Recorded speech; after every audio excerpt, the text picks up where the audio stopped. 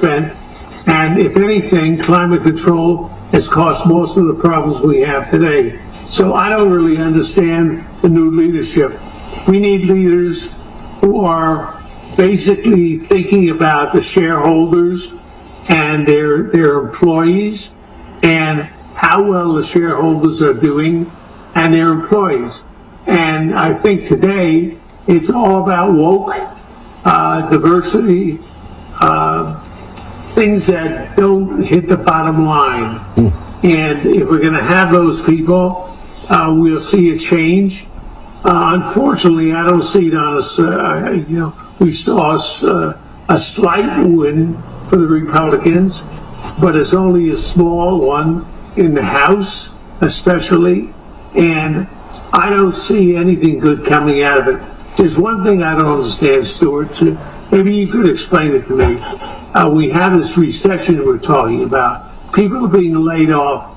But I can tell you right now, after some meetings I had yesterday, you can't hire people. They don't want to work. Nobody wants to work anymore, especially in office people. They want to work 3 days a week. It's incredible. And how do you have a recession when you have people that don't want jobs? There are plenty of jobs out there. I'm very much involved with jobs. But how do you explain this? How do you explain the attitude of this young generation? Because clearly you don't think much to them, do you? How do you explain why they are like they are? Well, they're entitled. They give everything.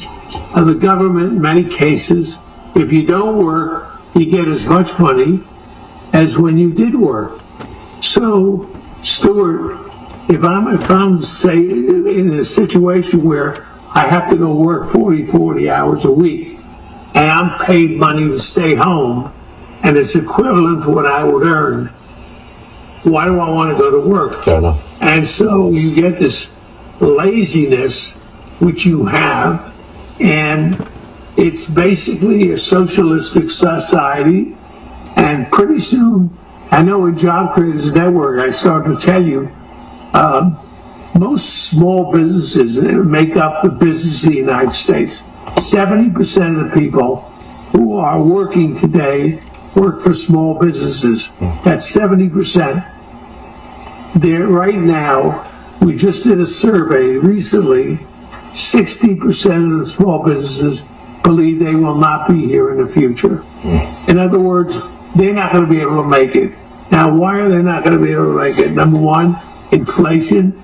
Number two, they can't get people to work. Yeah. I mean, you take a pizzeria shop. He can't find anybody to work. He's working 12, 14, 18 hours a day, and he may not be able to make it. Then you throw in all these absurd rules that you have to follow.